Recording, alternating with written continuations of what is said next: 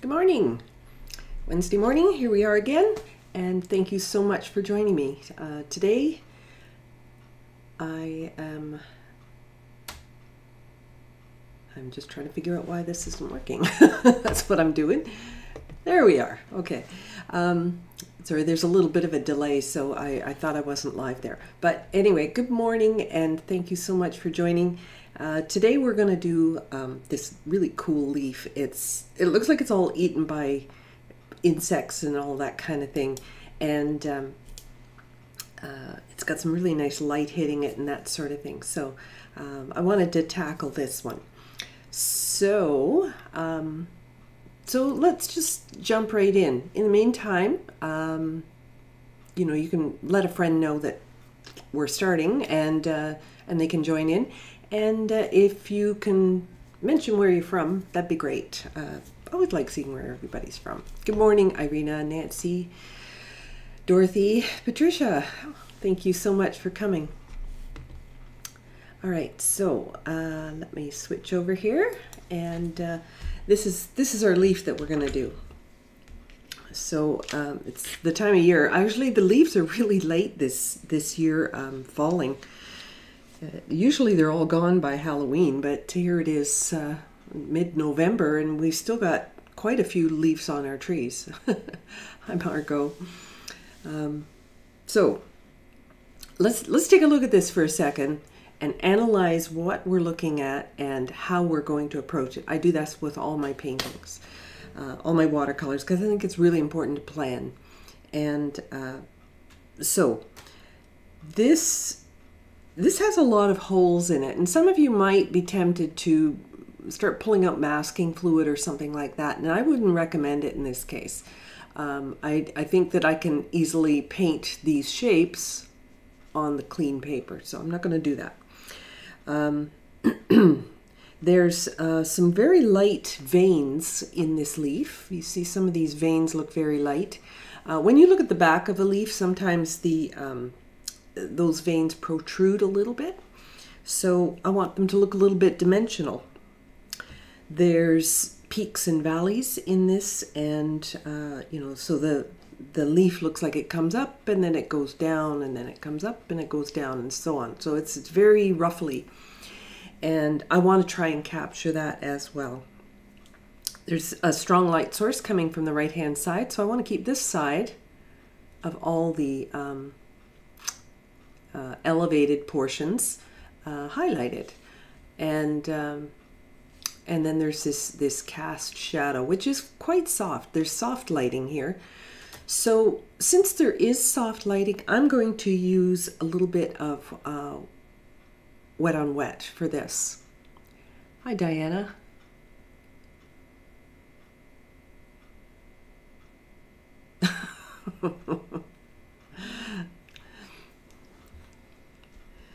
I can actually hear you singing. So what I'm going to do to start off with, let's just try an easy one here. We're going to come up here to this little stem, and I'm going to wet this area, and I'm going to wet it much larger than the area that I want to put the shadow in.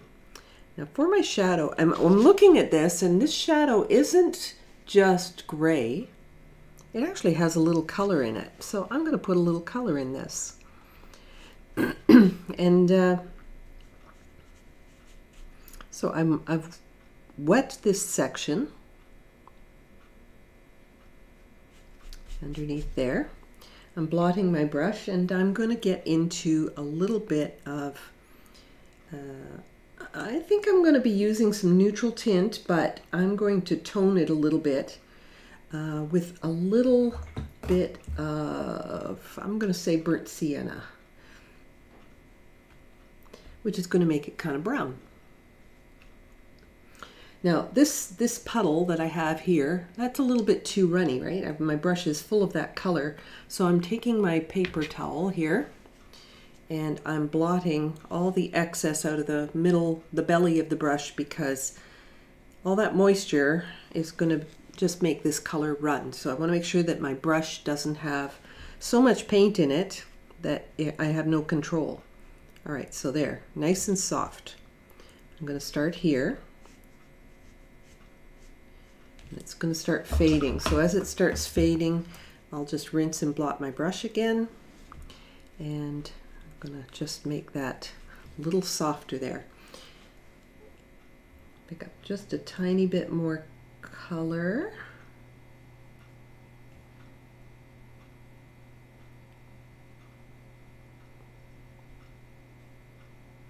So I want it a little bit darker right where it makes contact with the end of the stem.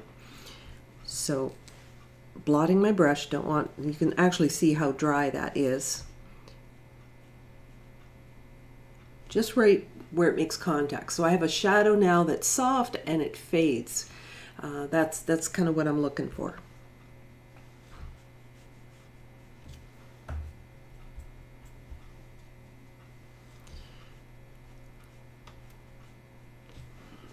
There we go.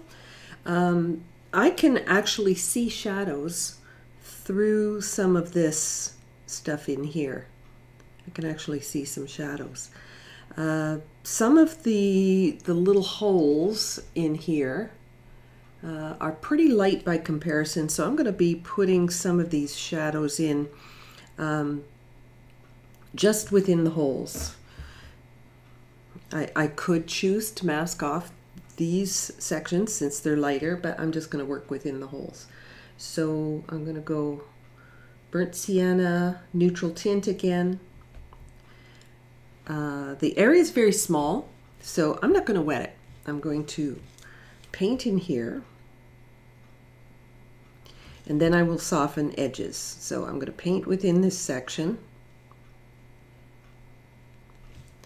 Let me zoom in on what I'm doing here. I'm going to quickly rinse and blot my brush. There we go. Quickly rinse and blot my brush. I can't delay because it'll dry. And I'm softening that upper edge because I want that shadow to look like it's really, really softened in there. It almost has a little bit of a reddish tinge. I might have to start incorporating a little bit of, I'm going to put in a little bit of rose d'or. It might be a little too much. Put it, just mix in there, just kind of red up that neutral, or that burnt sienna a little bit. There, that's a little nicer. And this shadow continues over here to this section, and I'll do this one at the same time. But I need to rinse, blot, and soften this edge. All right, so most of these holes can be just filled in. Hi, Isabel. All right, these are shadows, but they're not like super dark because the leaf is actually not touching the table. It's not like a flat leaf, and it's not sitting right at the table. So it's a cast shadow, but it's very soft because it's got a little distance between the leaf and the table itself. So I don't have to soften everything, but I just want to get the idea of some of these shadows in here.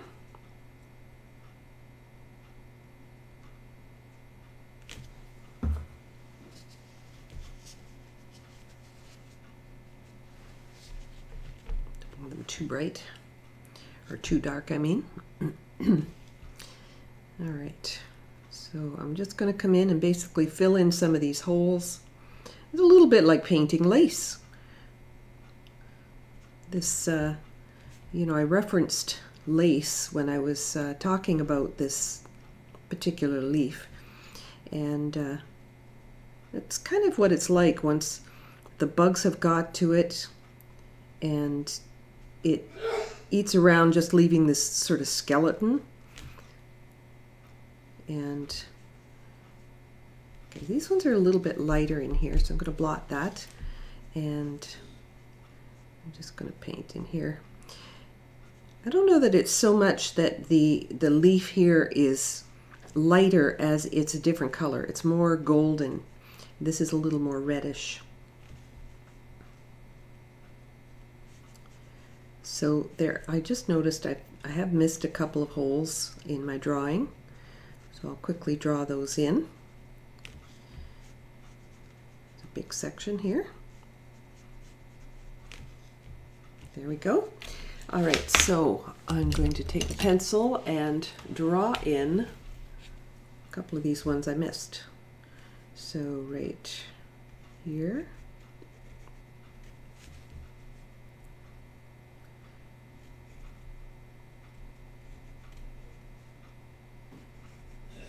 Really irregular shapes in here. Not much color here at all, just really, really diluted.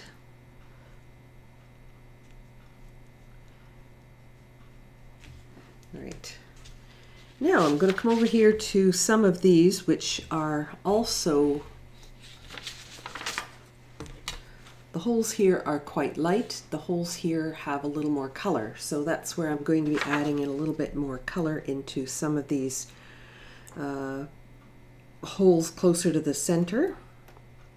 It's where more of the shadow is showing through those holes. And sorry, I'm making a shadow by holding this paper.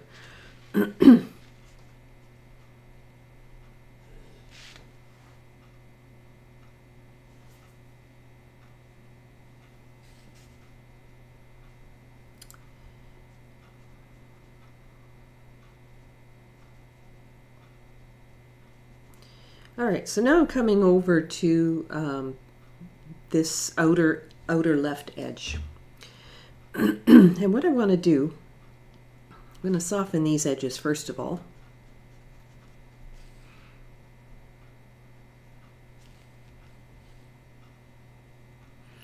And get these last few filled in. These ones are actually really dark on this side, like the sections of leaf are really dark there. So I really don't need to be painting around this, but I'll just stay consistent. So, all right, so I have the holes filled in, and they look, everything looks like it's kind of reversed right now. It looks like I've got the darks in here, but hi Melody. All right, so I'm going to go over to this left side. I'm going to rinse my brush, and I'm going to wet this whole section. So I'm going to zoom out again to this. Almost knocked my coffee over in the process. That would not be good. All right, clean water. I'm going to wet all of this. And I'm working, by the way, on Arches 140-pound cold pressed paper. The brush I'm using is a squirrel hair brush. This one is, I don't know if you can read that, but it says Biaelk, B-I-A-E-L-K. I purchased it online. It wasn't an expensive brush. It's a travel brush, actually, and squirrel hair. So it comes to a really nice point. I can take the end off and recap the bristles to keep them safe for traveling and that sort of thing. So it's really handy for that, but I use it all the time. All right, so I'm coming along here, working to keep these edges crisp on the actual leaf. Almost said flower, but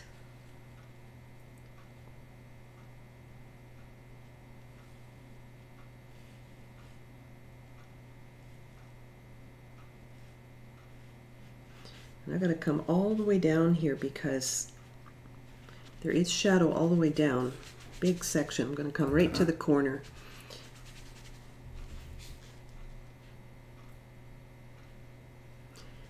Now with all this water on here, the paper's going to start wrinkling a little bit. It's already wrinkling. That's normal. Not going to worry about it. I'm going to wait for some of this moisture to seep into the paper so that when I put the paint on, it will like stay up on the surface a little bit longer, right? It can stay afloat when there's more moisture in the paper. So I'm letting it soak into the paper. Because painting on dry paper is very thirsty, so it drinks it in really fast, and I don't want it to drink in really fast. I want soft edges, and so that's what I am waiting for, is for this to soak in. So I'm just going to redistribute some of this water so that it's uniform, right? I don't want puddles and I don't want dry spots, you know, where the paper wrinkles and the high spots dry fast and then the valleys start to gather puddles. So I'm trying to spread it around so that doesn't happen. I'm going to come back into my mixture over here, and I'm looking at where this goes. Okay, so I'm going to start here. Right.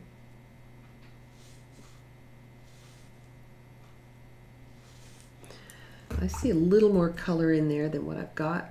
It's a little too brown, so I'm going to get a little bit more burnt sienna, a little bit more rose d'or. Rose d'or is a lot like Scarlet Lake, so it'll red up my burnt sienna a little bit.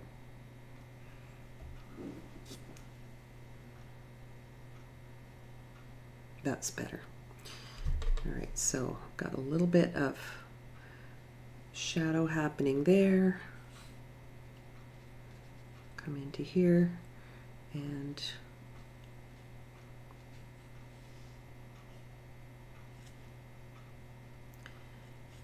kind of, this part of the leaf is pretty raised up from the table, so the cast shadow is a little further away because the light source is over here, so it's making a kind of a longer soft shadow. So that's why I'm coming in on nice wet paper so that I get that gentle edge on there, so that's not too harsh. It almost appears a little bit golden in this shadow as well. Whoop, that's a little more red than I wanted. Come back in and change that a little bit.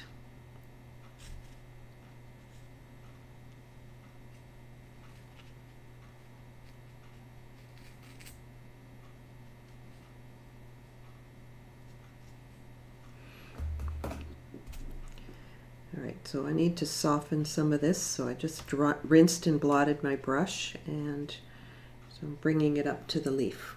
So all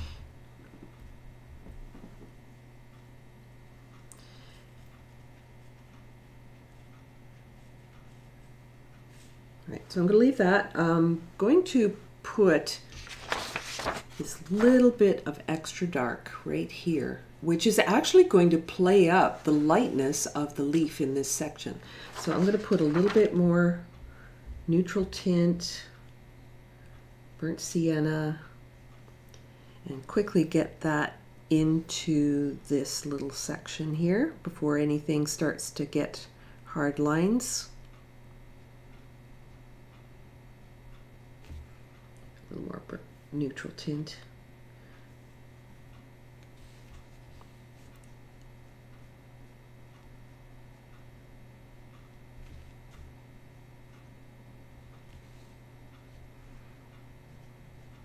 Darken in there, it's a little bit more too. And I know I'm paying a lot of attention to this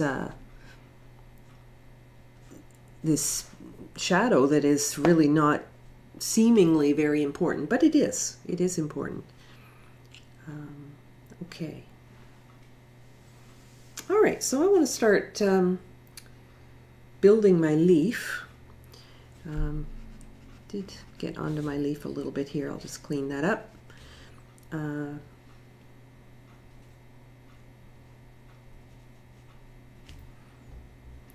I can't keep going back into there now. I have to stop because things are starting to dry and I'll start getting hard edges.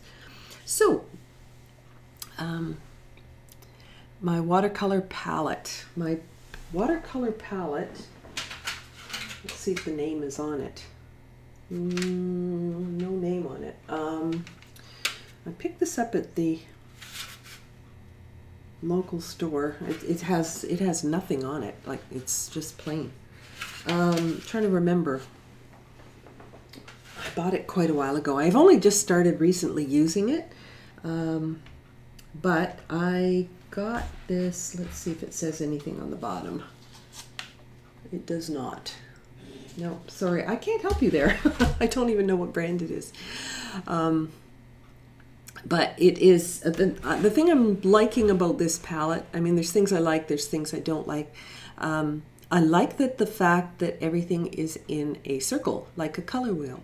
So I can arrange my colors in a color wheel fashion, more or less.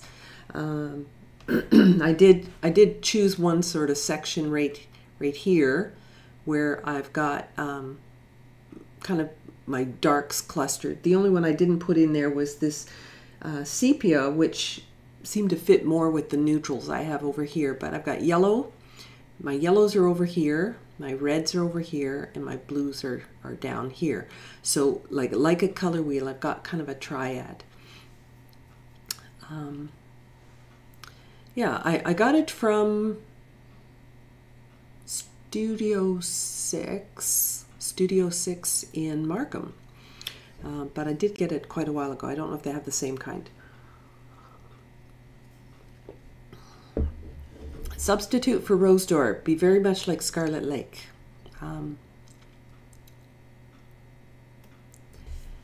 Yeah, so, all right. So that's, I've allowed this enough time to dry. I can come in and I can start adding in some color. Now, I want to put some color into this.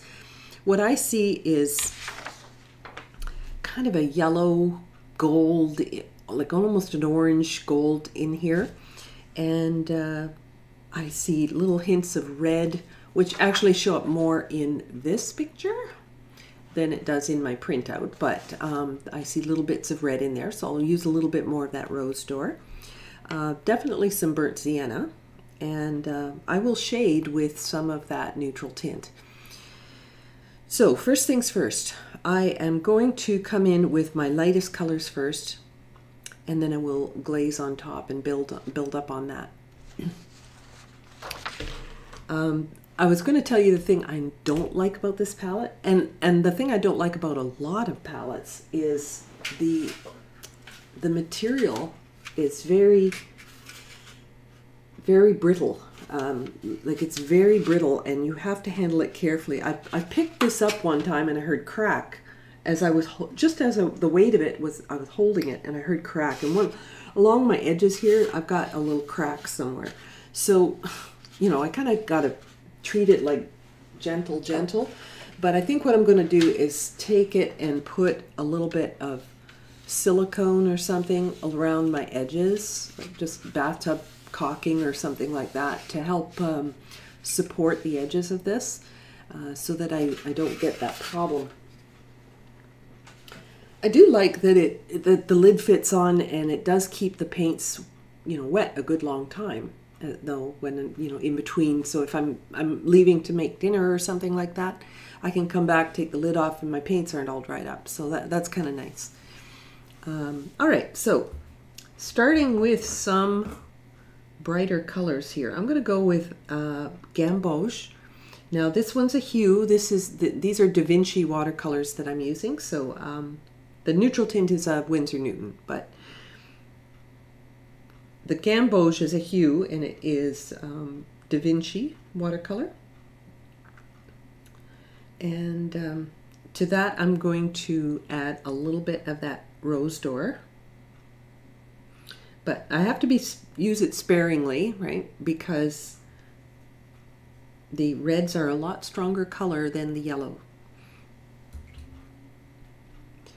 So, and it's going to look pretty neon when I first do it. But by the time I get some other colors and things in there, it won't look so neon. So I need to paint around holes, so I will have to kind of work carefully. But where I have darks and everything, I probably don't even need to come in with that color.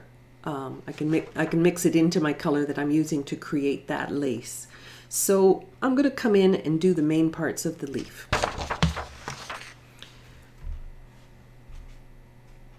I am working on dry. I would suggest to you that it's not a bad idea to work on a bit of a, with your board a little bit tilted so that you get a bead. So I can lift it up a little bit here, and then I have a bead of color. See along here? Gravity's going to pull that down, which means I can come in and I can start switching to like sienna, burnt sienna, and come in and start painting. And I'll have no brush marks in there because the paint is flowing down, which means you have to paint with runny paint, right? This whole idea doesn't work if your paint is too thick.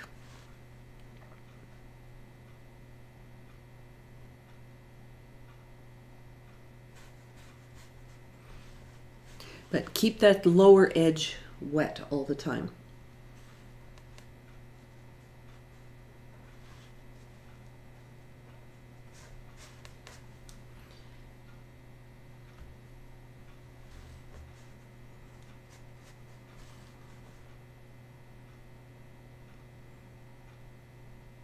So I'm coming in between, like coming around some of these holes. And some of these holes are just plain white in between. That does make things simple. There's actually kind of a light spot right there. So lift that out and replace it with something light. Put some yellow in there. There we go. And as long as I've got gravity working for me, I don't have to race through this like a, I mean, I do have to work quickly, but I don't have to race through it like frantically and feeling that panic as I'm painting. I know that panic feeling well.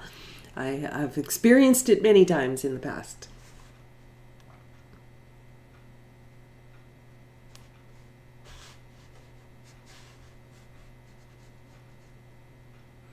So I won't bother coming into all of the little bits up in here. I'm just going to skip around that. Those can be done like a detail. I'm worried about the big washes at the moment, the big sections. So this is a little bit of a different color than what I had used previously. And obviously if I get the hole shapes wrong, what does it matter? It really doesn't. It's all worm-eaten and everything, so it's not going to be a deal breaker no matter what. All right, but I got to watch this edge here. I don't want that drying on me, so I got to babysit that one. So I'm going to come in and get my paint flowing again. This area is going to get real dark, so I might come in and I can even do a little neutral tint in this portion. I'm going to come in here. All that area is dark in there.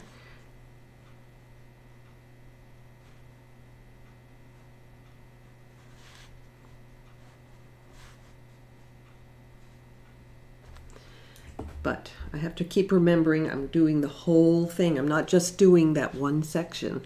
And it's very easy to get distracted by that and not finish the job that you're supposed to be doing. So if it does get patchy though, hey, it's a leaf, right? It's an old leaf that's decaying, and so, you know, take the stress out of it for yourself. Just work quick to the best of your ability, but don't get too perfectionist about it. I know that sounds funny coming from me. I am a little bit, I have been accused of that. Wouldn't be the first time. Okay, so that's a big hole there, and some of it's light and some of it's dark. I'm just going to leave that right there and come back over here because time's ticking here. I got to get this in here. I'm going to come over to my darker one again.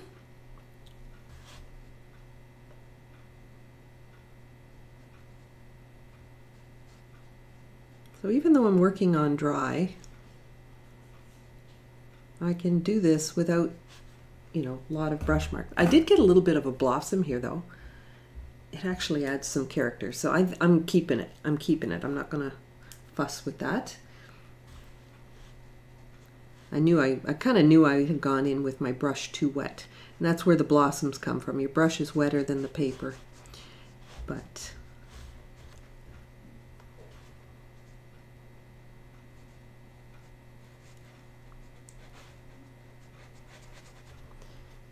I'm just going to keep walking back and forth from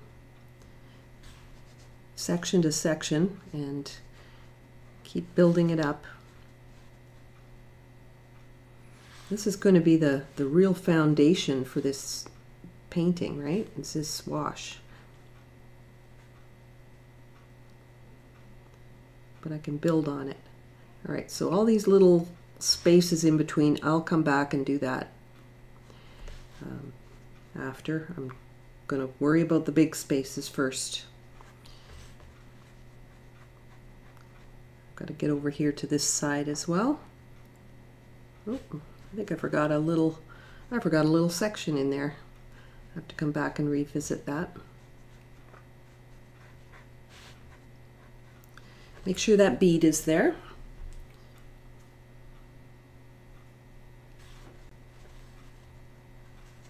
Sorry if I sound like a broken record, but these things are kind of important.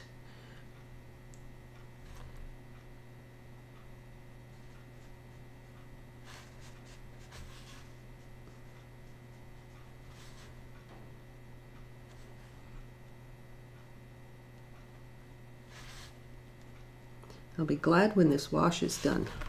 Just then I can relax. This is the toughest part, I think, is getting this wash in. It'd be easy if I masked that off. Sure, it would be easy. I could just put the whole thing in. But that would take too much time for a live demo, so I'm painting around stuff.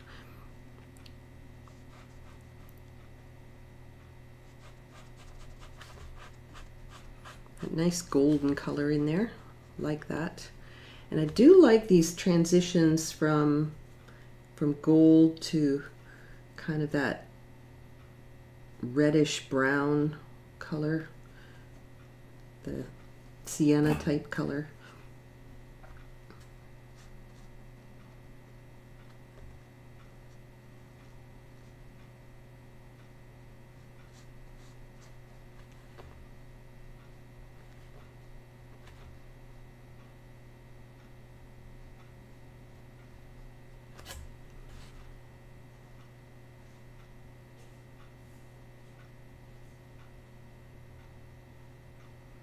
Slowing down, it's to get the shape of the leaf here, the edge of it, that sawtooth type of edge. But I need to keep going with my other color too, so I have to keep switching back and forth. That's going to make a blossom there, I can feel it. But I want these two to transition into each other.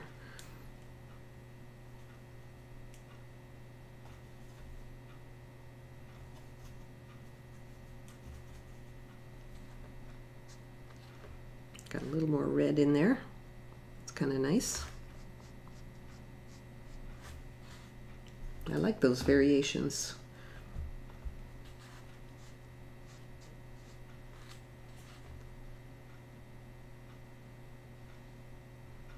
Now I could feel that drying, so I'm going to just use the seam of the vein of the leaf to get that other part in. Just paint on the right side of that vein, and then if there's a line, it's on the vein, so it won't be so noticeable. And come over here to this side.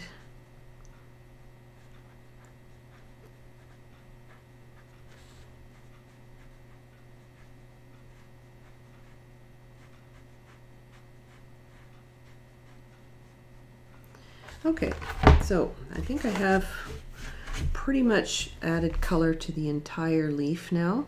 I just put the board down flat. I'm going to revisit because I can tell some of these are going to just dry a little too light for me, so I'm just going to come in and add a little bit more color to some of this. Now I said I could come back in and add gold. What gold paint I used? It was Gamboge Hue, some Rose d'Or, Burnt Sienna, right? So I have all of those kind of happening in here.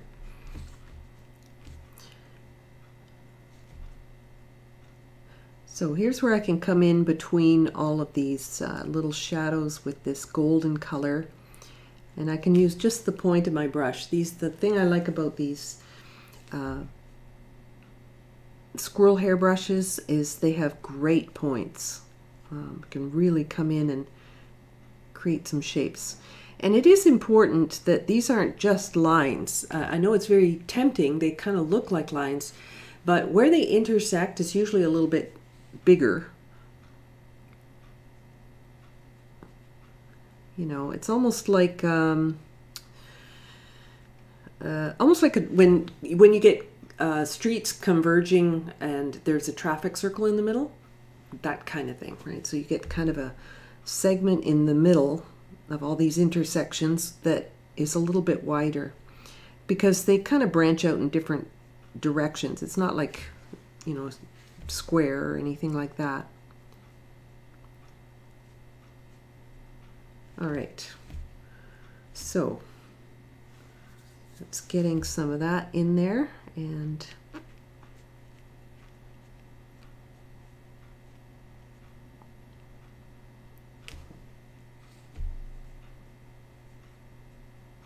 just coming in to make sure I get it nicely defined.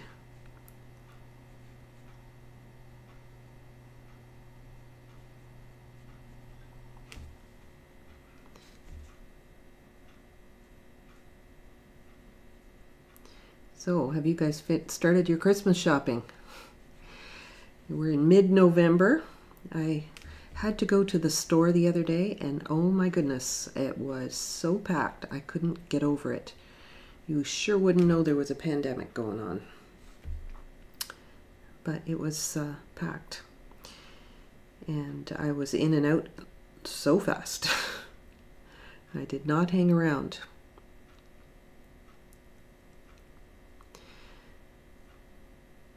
I like to try to do as much, you know, support my local people as much as possible, as everybody should, right? Support your local people, small business and that sort of thing, as much as possible this Christmas. All right, so I've got some light colors in there. That's kind of what I was going for. I do have a couple of hard edges forming here, but I'm not really concerned about it.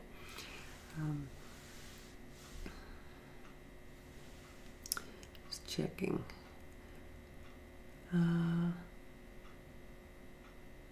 Oh, thank you, Marie. And good morning.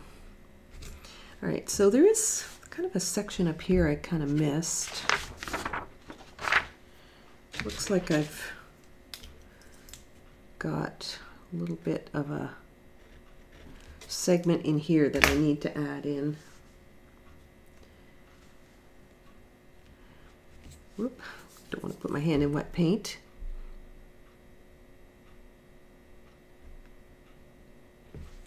Now this segment's going to be a little bit darker, so I don't need it quite as golden.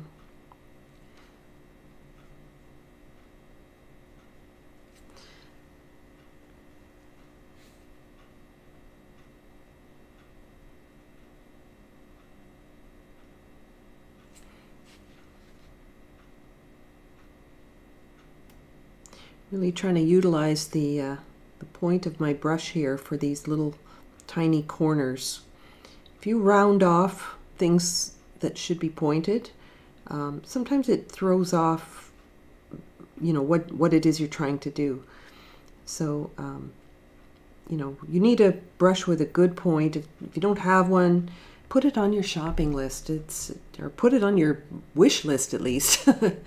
But you know, it's something that is very helpful when you are painting, to be able to paint in between little sections.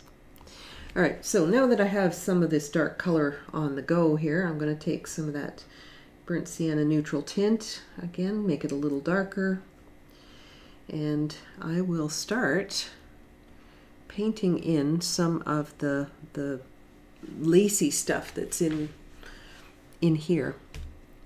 I think I'm going to have to dry this because I keep putting my hand in it and it's wet. So bear with me 1 second. I'm going to mute and dry this.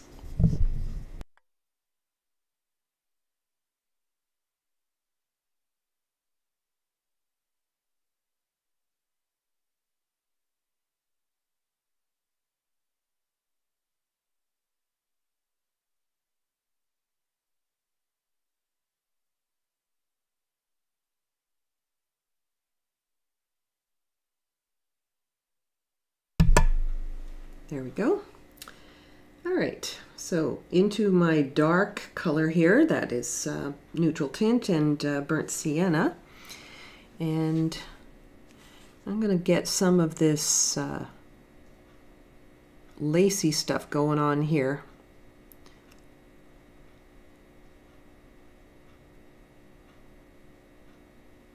It is almost like a network of cobweb type of thing.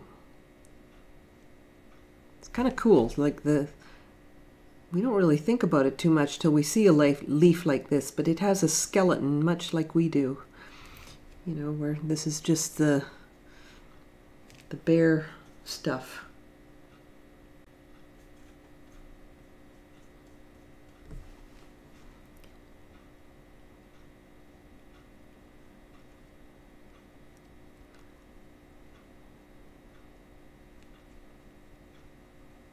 Little holes in there everywhere.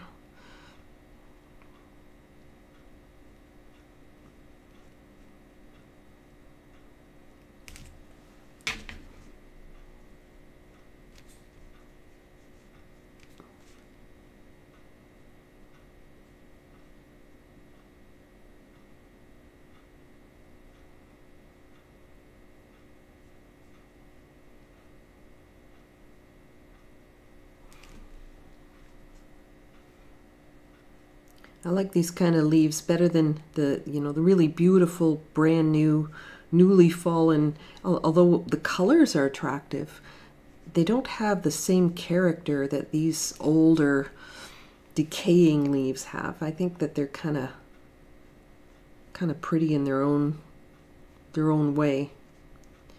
All right, so I'm not going to have a chance to finish up this whole thing before that paint starts to dry. So I'll just soften this edge. I'm just going to soften that edge so I can build it into what I'm going to do after. So that's a little tip there. If you need to stop for some reason, you know, like Marco had to talk to somebody. So, you know, if you have something like that comes up, and you're painting in, and let's say you're in the middle of something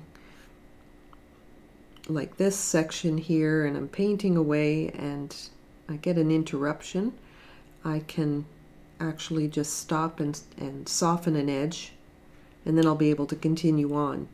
You know, we kind of think that it's all connected, so we have to keep going, but I can just soften this edge. There we go. I'll soften that edge, and then I'll be able to come back in and sort of connect those pieces. But I want to get this little network of these lines in here. So what I don't want to do here is just do lines. Okay, so this is what I see time and time again. So you get something like this, and it is line, line, line, and so on. And you just get, it looks like a bunch of lines, but they're where they intersect, they have to, they're not perfectly square. They're not perfect lines either. You know, they're kind of jagged and, you know, they're so imperfect, and there's these little thicker parts right where they intersect. And the lines get thicker and thinner and all of that sort of thing. And I know it's a little tiny detail and everything, but I do think it makes a big difference. So why don't I zoom in while I'm doing this section, because it's a little bit of a fuss, but kind of like it anyway. I like doing this sort of thing. And I noticed too that there are sections within here that are darker. Say these ones are much darker than say up here. So I don't want to just treat it all the same.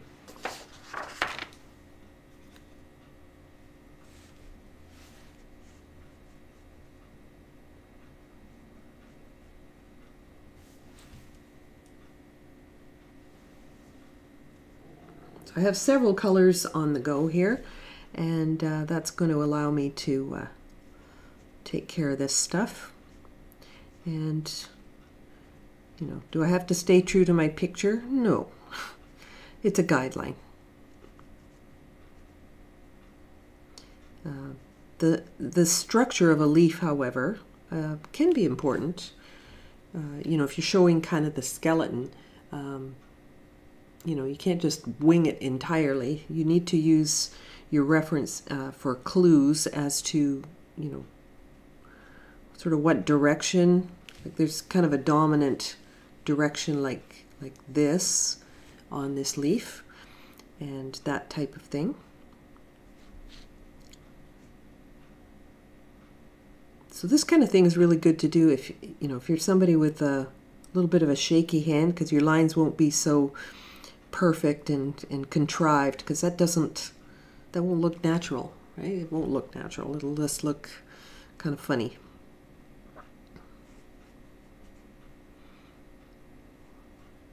It's tempting to do it fussy and everything like that, but I'll try not to.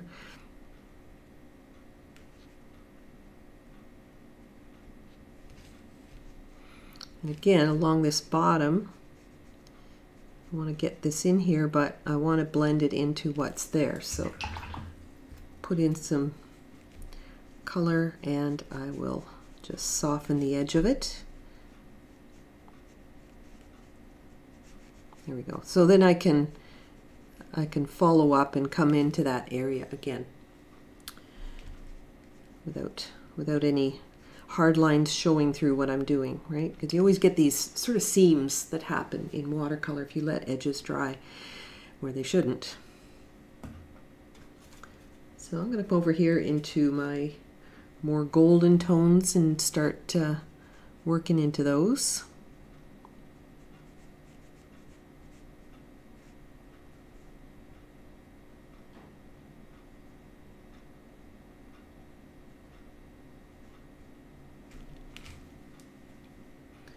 Can't be too light though, so they may be golden, but I need enough pigment in there for that to look normal. This could be a little darker right there. Fussy stuff, but that's my thing, right? I love being fussy.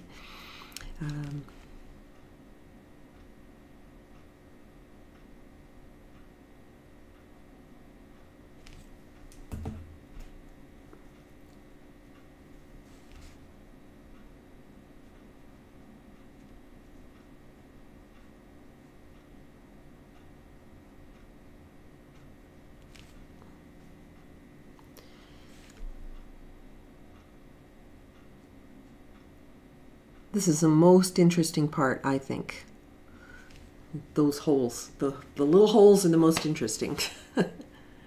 Oh, good morning, Bev. Thanks for joining.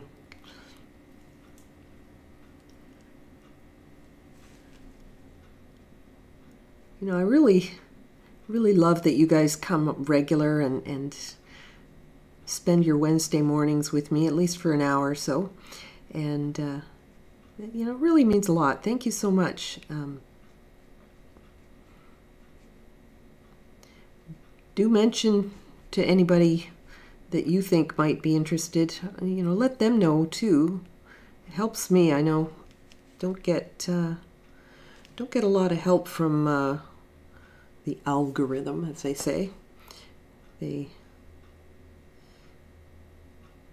I think word of mouth is always the best advertising anyway.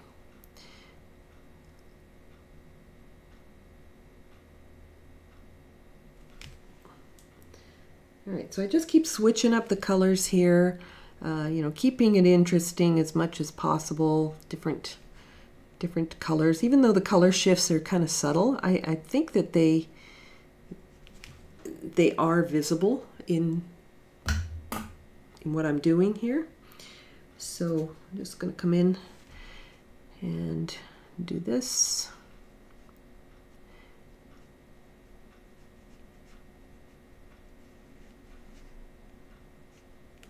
I think that's just about it. You know, there might be some little bits I can sort of add in if I want, but I think that's pretty much got it. So I'm going to take a little bit more, say, burnt sienna in here. This looks like it isn't quite as golden as I had it. Now this little section I'm going to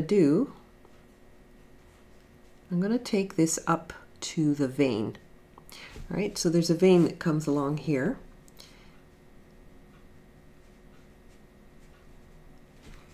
And right up the edge of the leaf there, the edge of outside edge. And I'm going to come along this vein, and the vein isn't perfectly straight. It's actually got a little bit of a curve to it. And just like I did down here, I'm going to soften some edges. So I'm going to soften this edge, rinse, blot, and soften it quick. You do have to be quick about this, because if your paint starts to dry, then you can't, you know, if it starts to dry, the edge won't soften.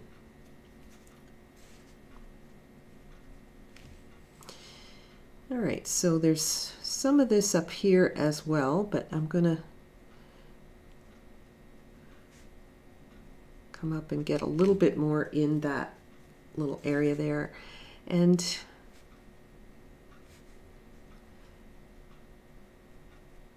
I'll do a little more softening.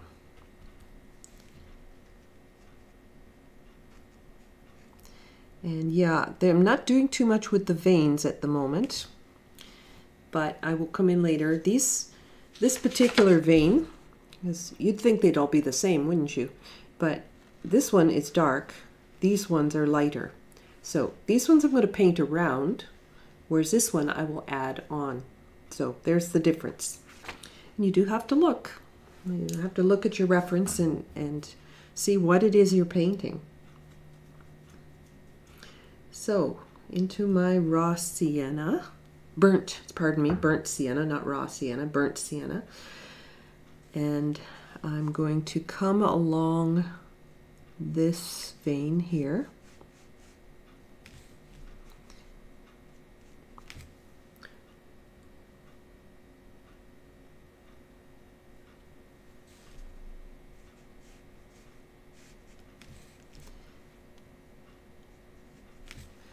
So now I'm going to be working pretty much the sections that I'm seeing between the veins. So one section at a time I'm just going to be working.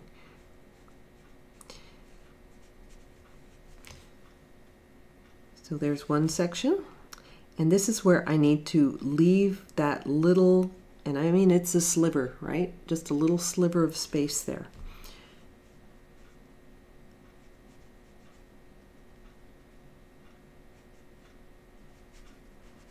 Right, and I can soften this edge.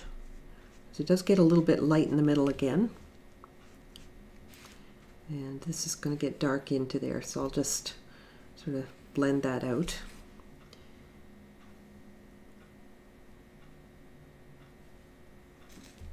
And I'm going to put a little bit more color, drop it into this wet paint here. Put a little bit more color in a couple of spots here.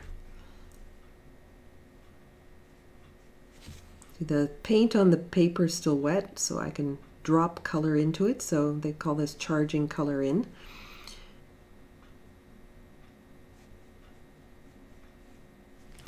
And let it spread.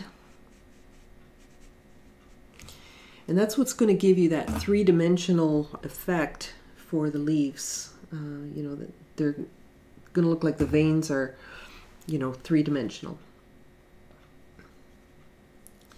And come along here.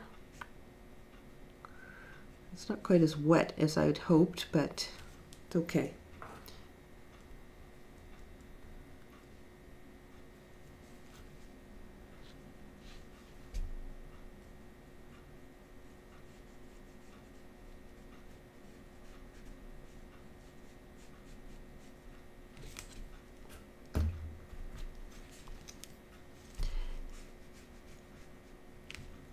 Needed a slight edge there too, so just coming into that.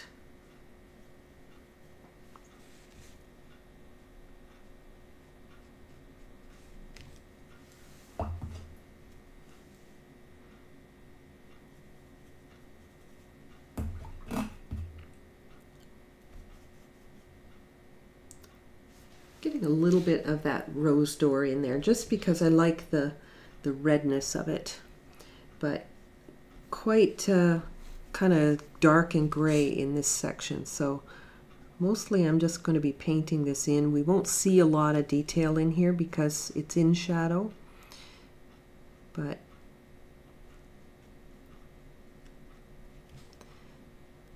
there's kind of some irregular shapes in there. Don't know what it is. I just see irregular shapes. That's what I'm painting.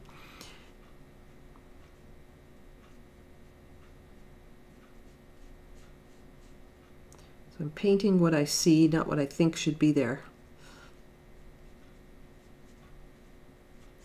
Now I can come back into that area that I had the soft blending and I can actually paint into it, and I have no hard lines in there because of that.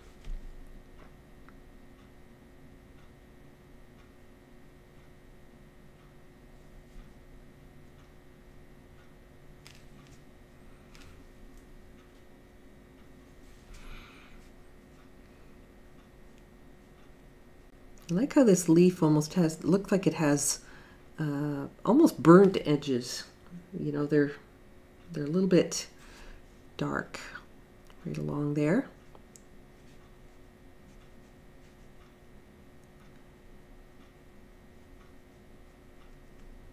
Which looks really nice with the little bit of shadow that we put in earlier.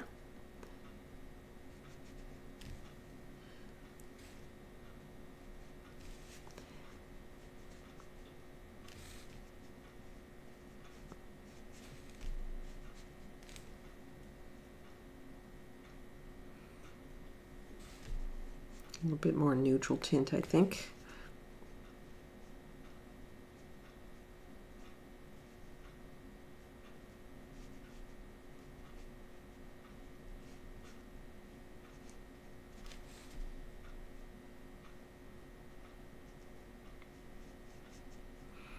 You know, there's literally thousands of leaves that fall in my yard every year.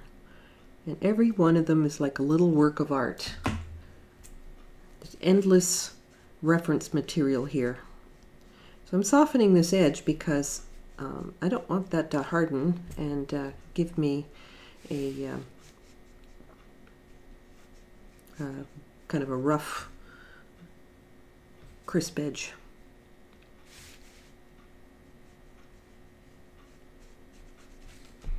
There's quite a bit of dark in here. So learning how to soften edges is a skill in watercolor that, you know, you pretty much need to know. There's going to be at least a couple of times that you're going to use it in every painting.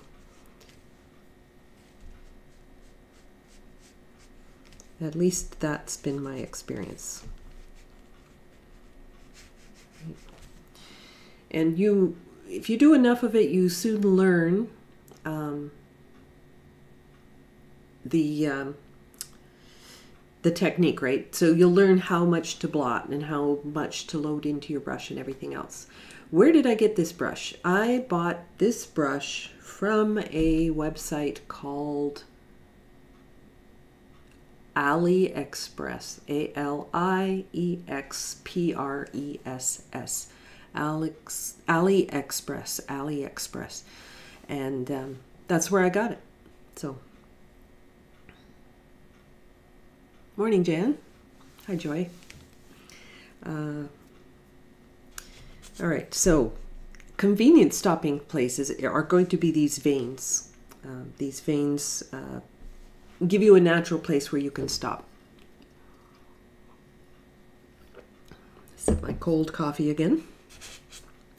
I'm going to take this neutral tint and burnt sienna. I want to paint this stem in.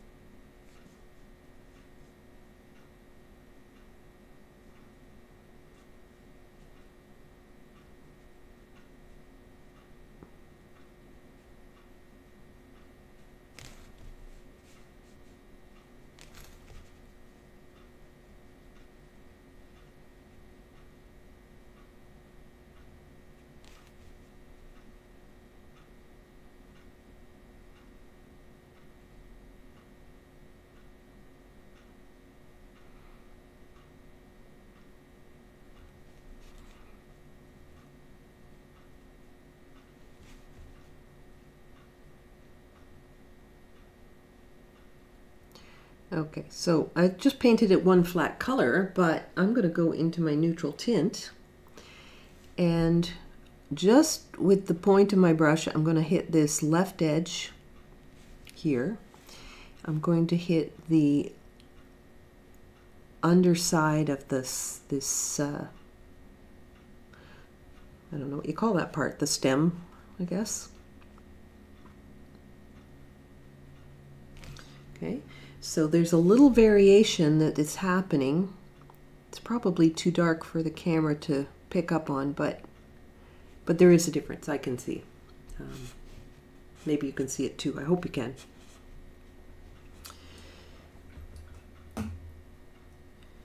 Now, I wanted to get that dark in there because that tells me where I'm going with the rest of my values here, right?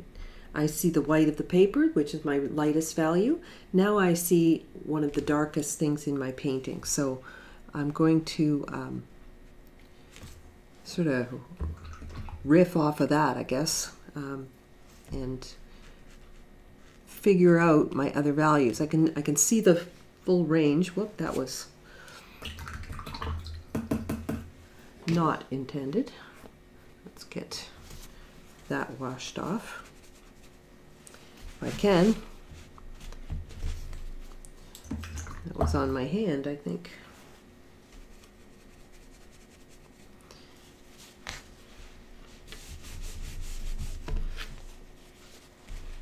I have to scrub that off, Mr. Clean, that later. All right, so back to my main part of my leaf. I'm coming in with my burnt sienna, neutral tint again, maybe a little bit of that rose d'or as well.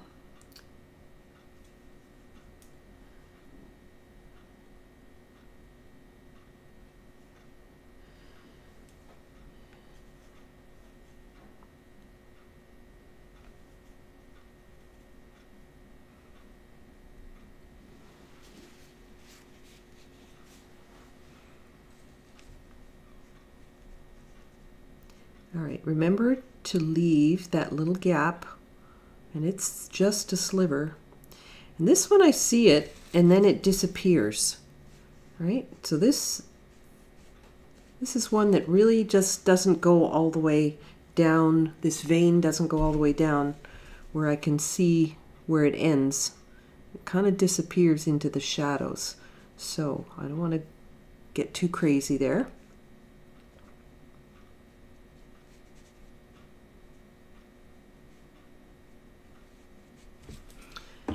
I'm going to rinse my brush and get my blotting towel here and soften some edges.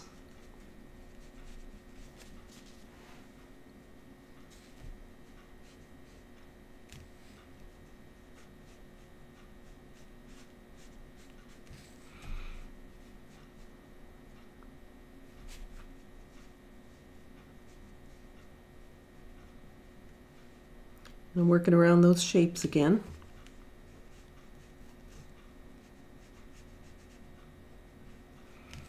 Those little holes, they're really important.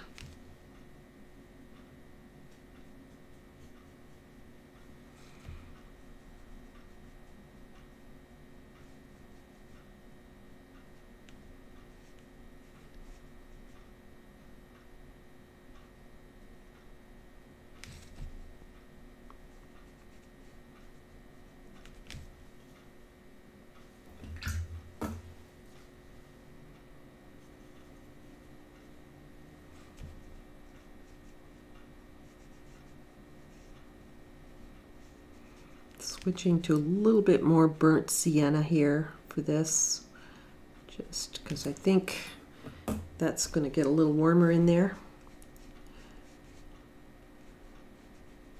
So when you're adding things like shadows and highlights and all of those kinds of things, be thinking about whether or not what you're looking at is not just lighter or darker, but whether it's warmer or cooler. Reactivating the underlayer, yeah, let it dry. The best way not to reactivate an underlayer is to let it dry.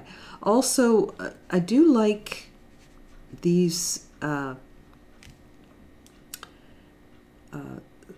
squirrel hair brushes. They're very soft bristles, so when you go in, you just go in quick and don't play around with it.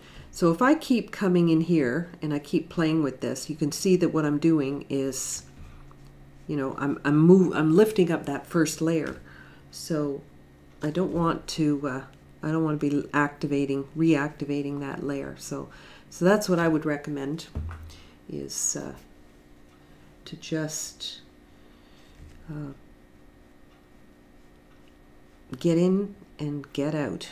Get in, do what you need to, and then get out of there, because the more you play or more you stay in that spot, the higher the risk of reactivating that first layer. So like I'm coming in with a little bit more here,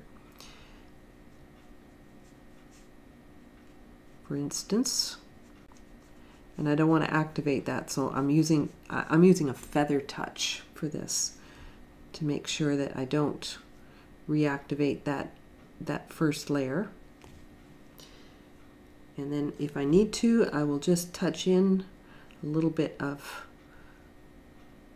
detail.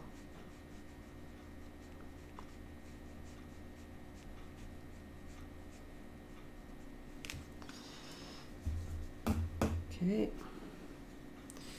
This edge down here, I should have softened that. I did not get back to it in time, but I think I can soften it. Some paints you can, some paints you can't. Sometimes you go back into something and it will not soften. It will be quite staining. It will leave a mark there.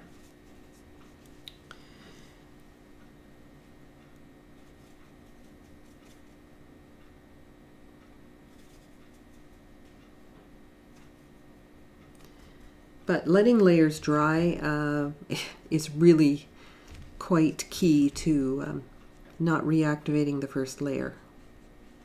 When paint is fresh, it reactivates like super easy. And so you do have to use a very, very delicate touch when you're coming into those things. So rinse, blot, soften the edges.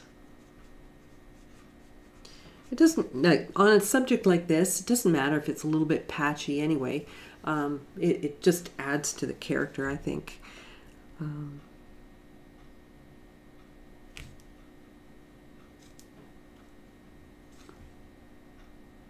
a little funny here. I'm gonna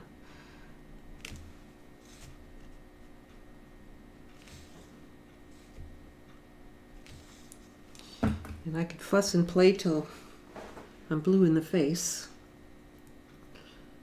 but I'll try to speed it up a little bit. Otherwise you guys are going to get bored. You're going to leave me. Then I'll be painting all by myself.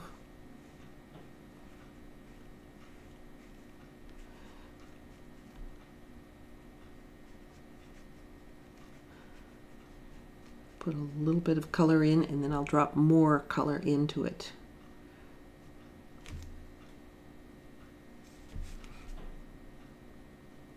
Like right along this edge, for example, it's got just a little bit of color there.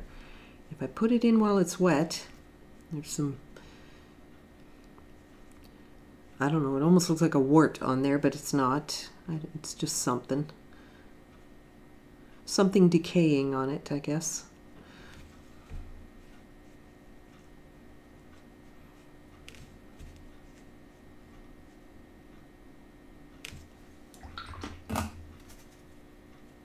I have to go back to my lighter color here.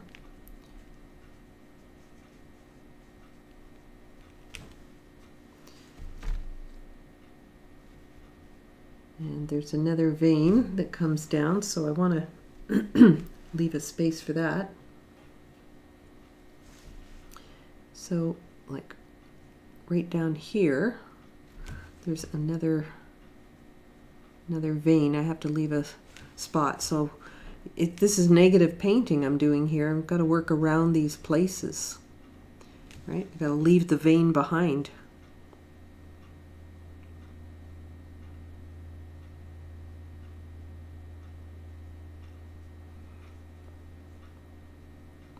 So by painting the spaces between, I'm actually creating the veins.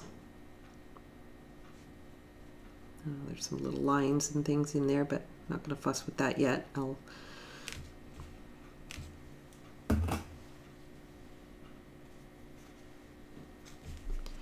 come in a little lighter.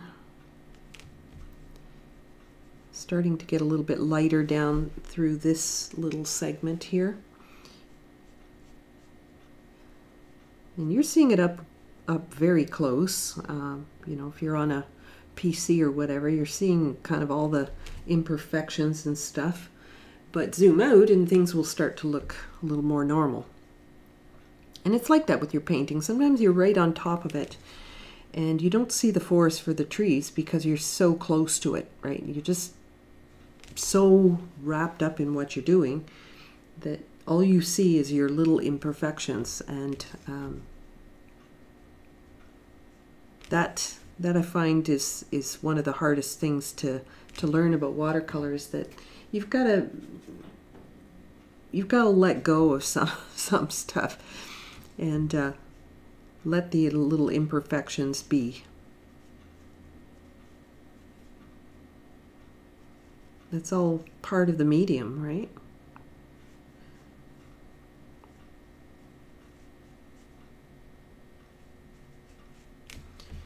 So I'm going to come down here to this part at the tip.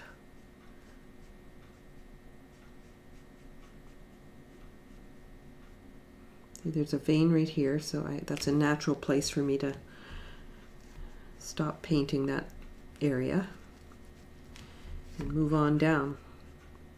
So I'm going to take some occasional bright color and just drop it in. Kind of like the last hurrah for this this poor old leaf. Little tiny bit of color.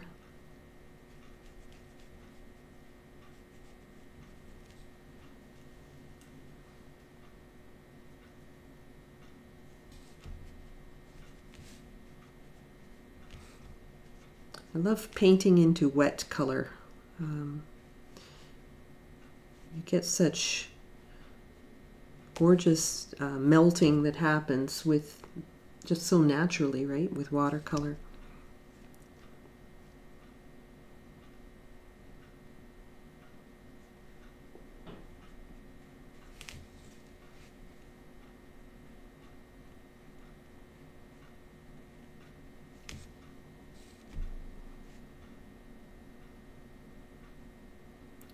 Those little spots are kind of on dry, but I don't want them too dark, so I have to blot it quick. And all right, so I really want to give a little bit more attention to this main one that's coming down here, because it's coming around and it's actually, this vein is coming down right in the middle of all those little holes. So I'm darkening some of the side, but I'm also darkening the little lacy bits that are remaining, the little strands that are connecting those shapes. Now, I think I'm going to turn this just to make it a little easier to paint. And I'll turn my reference at the same time. This way. So I have it oriented properly. And I want to come in and get some of these darks in along here.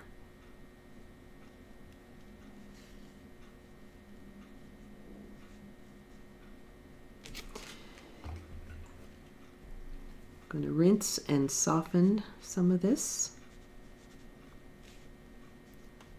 I should say rinse, blot, and soften. It's not just a rinse, because that would make it too wet.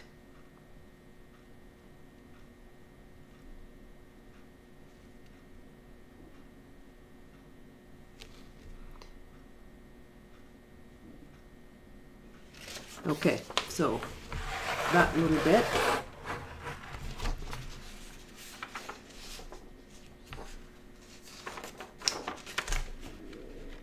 It's fussy, but what a work of art it is. I actually don't think I have this in the right place. I think this needs to go up a little bit. So I'm going to change something here. I just noticed something. I've got this a little too low.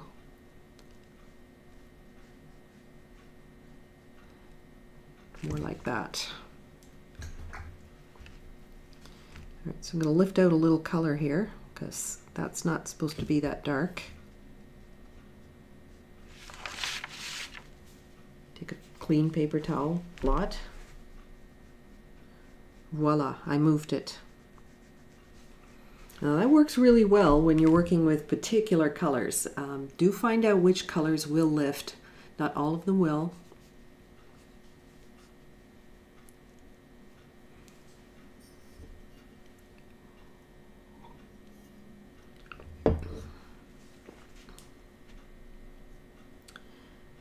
But I'm going to go a little bit more golden, I think, in that section. So I don't want it to look like I lifted it out and it's got a bald spot. It should match other things. There we go.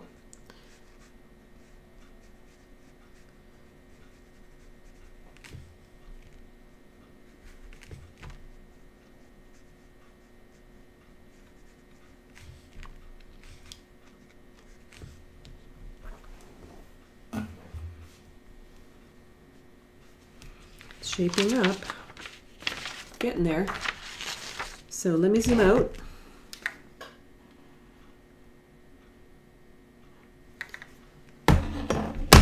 And we'll see how it's looking. I may need to come in and darken this shadow a little bit more. We'll see. I'm going to bring a little more color along this part of the leaf here. It's a little more golden orange, so I'm going to bring a little bit more color in here.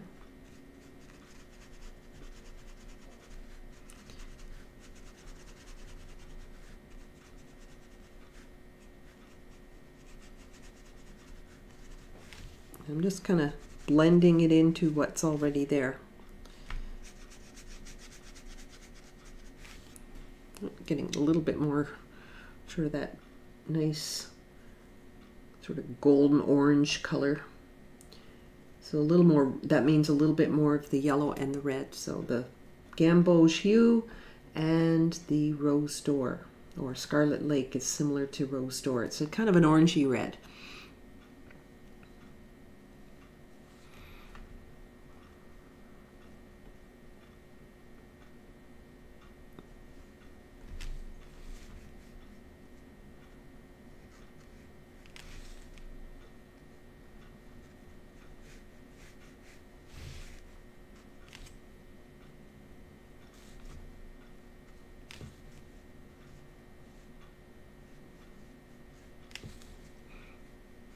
bringing a little bit more color into some of this.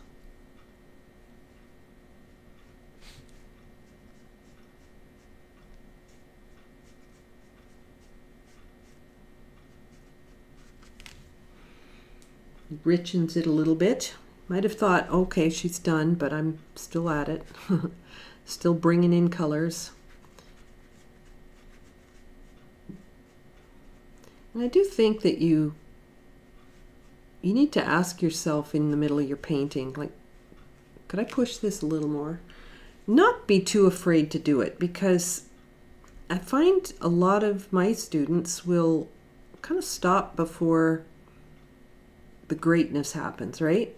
They're so worried about a mistake happening that they miss out on the greatness, right? So don't be afraid to push the limits. It's just a piece of paper, right? Just a piece of paper. So I'm really liking the warmth that's happening here. You see, you know, this looks a little bit flatter. I mean, I haven't done the build up on it anyway, but it doesn't have the same vibrancy. It does look a little neon on my screen though. In person it doesn't. Let me see if I can make an adjustment here to my screen so that it doesn't look too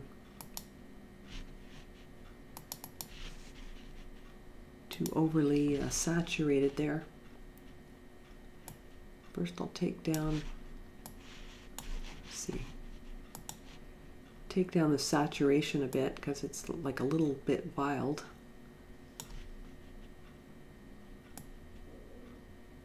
Oh, I'm adjusting the wrong one. Hang on. That's why it's not working.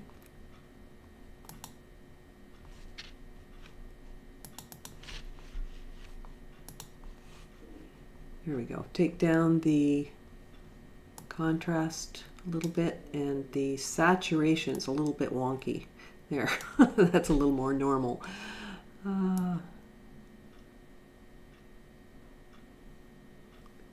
Okay, so is there anything else I can adjust here? I don't think so. I think that's not bad. Okay, so I'll leave it at that and close that.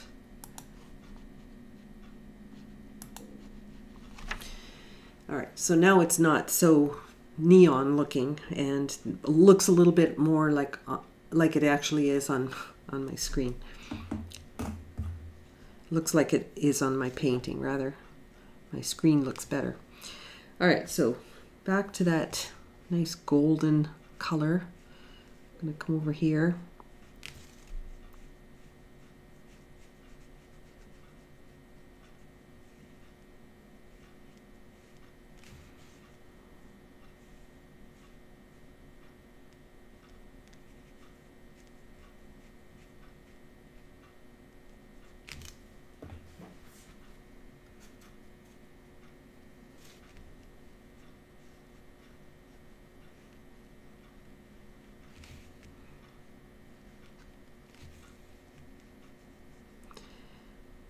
All right, so this part of the leaf, it has like little speckles and things like that happening in there too. I don't know if you can tell on the, you might not be able to tell on the reference, it's not that big, but there's some little speckles and stuff in there, so I'm going to take advantage of that. I'm going to wet this whole section actually. Wet it with color. I'm not wetting it with just water. I've got some color in my brush too, but I want to get this whole thing kind of wet in here, and then I'm going to put some darks into it to get that, you know, that up down, the ruffles, the folds. It's almost like fabric folds.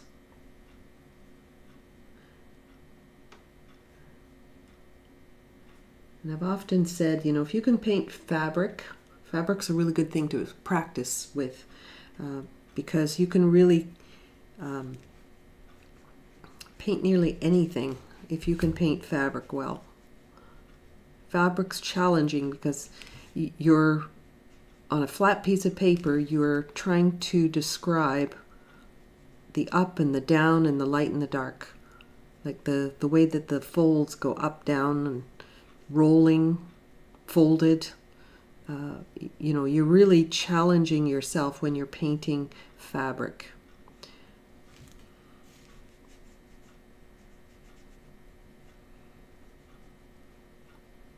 It's one of the best bits of practice that you could give yourself.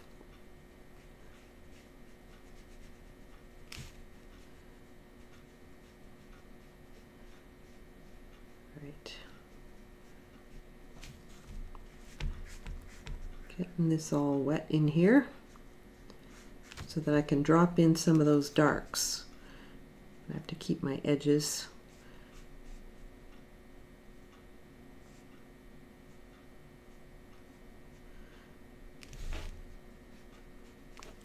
All right, so I'm going to come into some of this dark and figure out the best places to put it. So see that there's kind of this little section right here.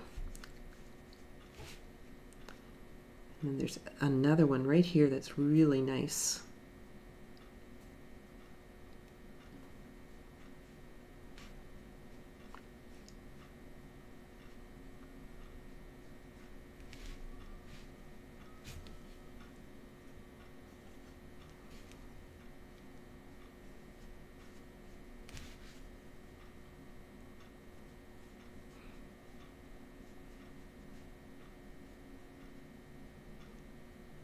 Trying to get those edges shaped nicely.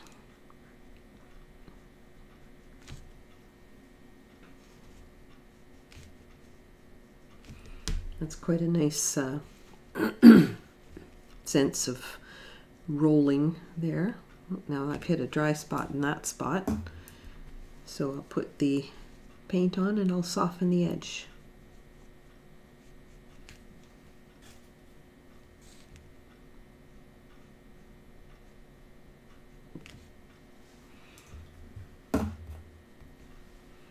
There we go. And there's a little bit of that sort of burnt edge feeling on this side as well. So kind of tucked in around all of these holes, little wormholes. It's all a little bit browned there. It's, you know, it's like an apple goes brown kind of thing.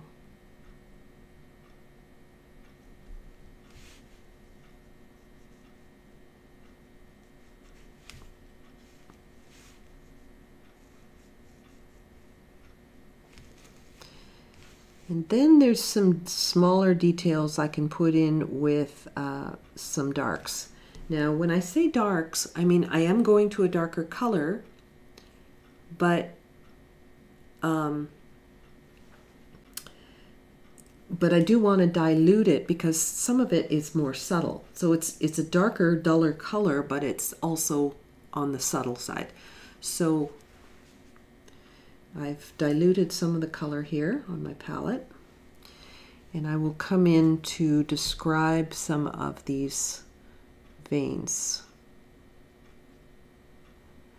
And these veins are funny. They're almost like they have little thorns on them. So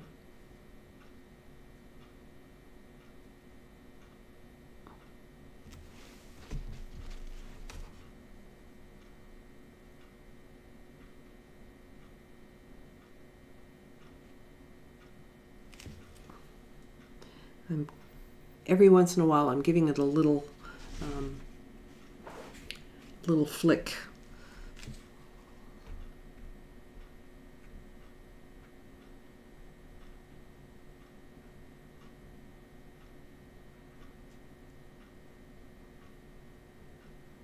Really getting up on the point of the brush for this stuff because I want to keep it subtle.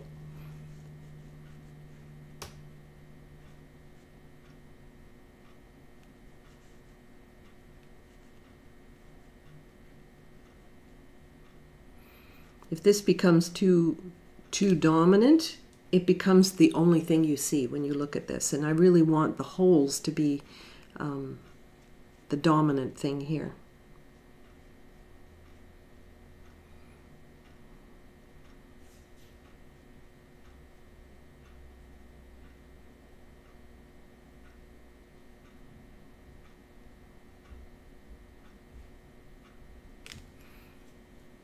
All right, so I think I'm just about at the stopping point here. I do have to get ready for another class, but I think that's given me quite a an effective 3D leaf. I might strengthen some of the shadows in here, so I'll take some of that color here and I'll just strengthen some of that in here.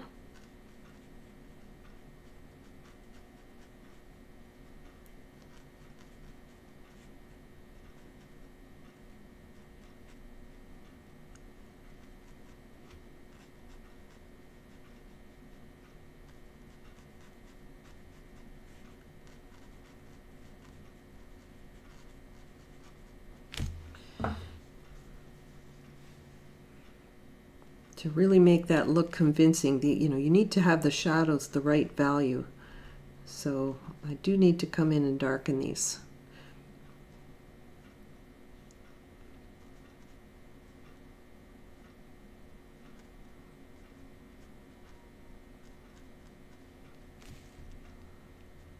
And they start getting a bit lighter again.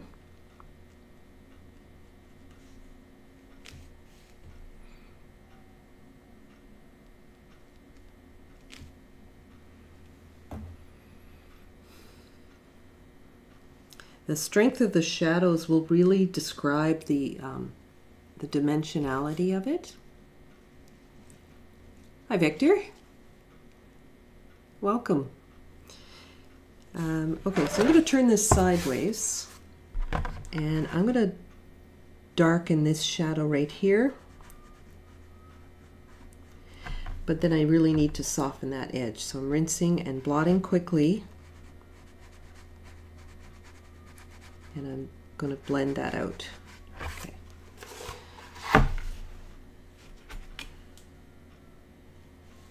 And I will need to do something like that here too. It's got to be a little bit darker. I'll lay the brush down and kind of get the side of the brush to give me that shadow. Or to give me the softness, I should say.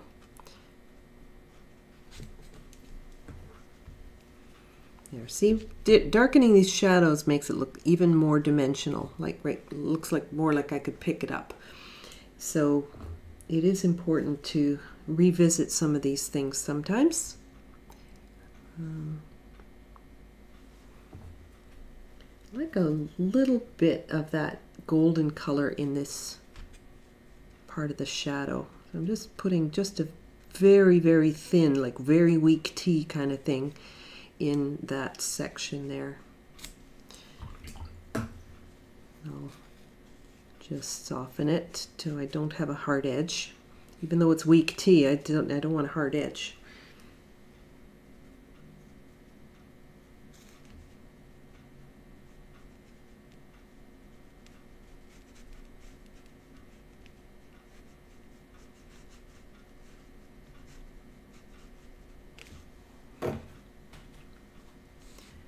That's a little more like what I was looking for.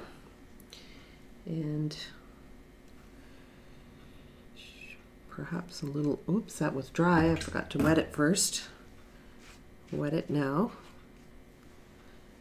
Get some of that same golden color in there. Gold is really helping this, I think.